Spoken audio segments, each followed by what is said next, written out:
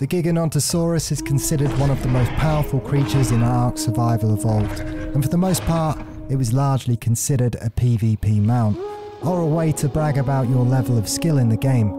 Until the release of Extinction and the subsequent releases of the Genesis DLC, the Giga has largely been utilised by the PvP side of the community for the majority of the game's release. Due to its high health pool and its Nash ability, which drains a target's health pool by 1% of its maximum health every 5 seconds, it's a creature you don't want to fight one-on-one with. However, since the release of Extinction, the Giga has been the best option to take on the game's final bosses. So at some point, a Giga's going to be relevant to you, whether you're a PvE player or a PvP one. These are the complete guides to the creatures of Ark and everything you need to know about taming them, their uses, and we're starting with the Beast King.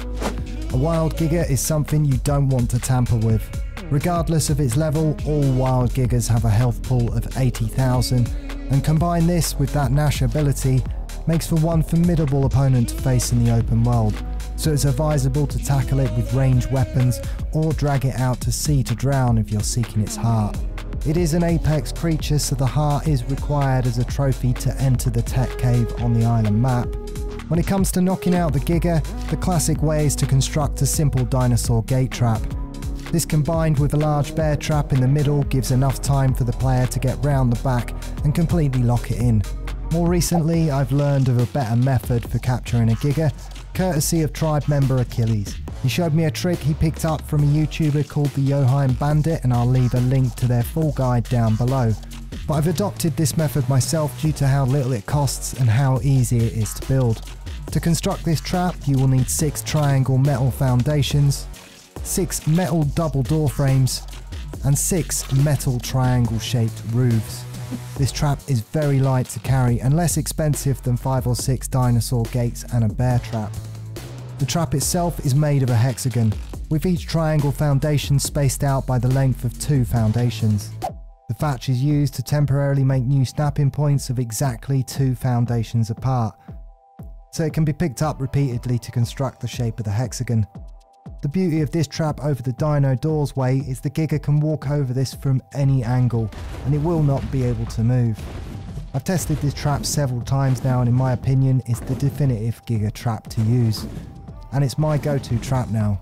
The major argument to consider when it comes to knocking out a Giga is should you use a long neck or a crossbow, and that largely depends on the quality of weapons and the number of resources at your disposal at the time.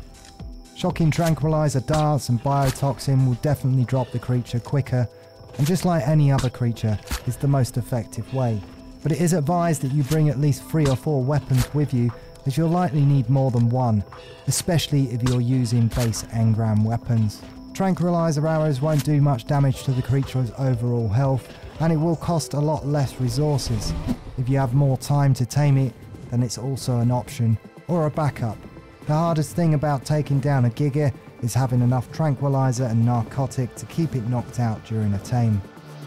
In PvP, it's considered a siege engine, and it's one of the few land-based tameable dinosaurs capable of destroying stone structures. In PvE, it's generally a good creature to use for farming meat and hide, and a Giga will generally make short work of most things. A well-bred Giga can do more damage than any other creature in Ark Survival Evolved. The damage a Rex can do is dwarfed by what a Giga can do.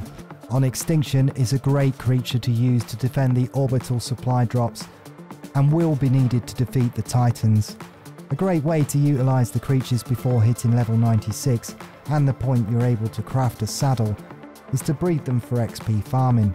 Depending on how long your server hatch times are set to, as a Giga has one of the longest hatch times and requires the most time and effort to perfect out of all Ark's creatures, it may be viable to farm them. Even low-level eggs from a rubbish pair of Gigas grant a significant amount of XP back both to the players and creatures they're riding. Just slaughtering 8 Giga eggs alone just boosted my levels by 1.5, which is a significant amount at this stage in the game over on the community server.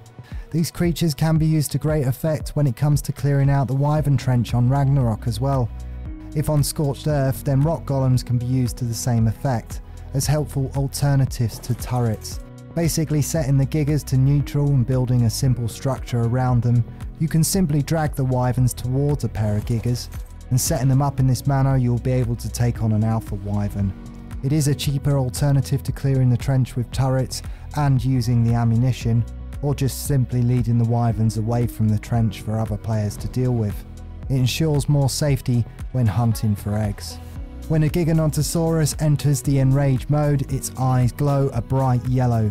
This makes it attack everything, including the riders themselves.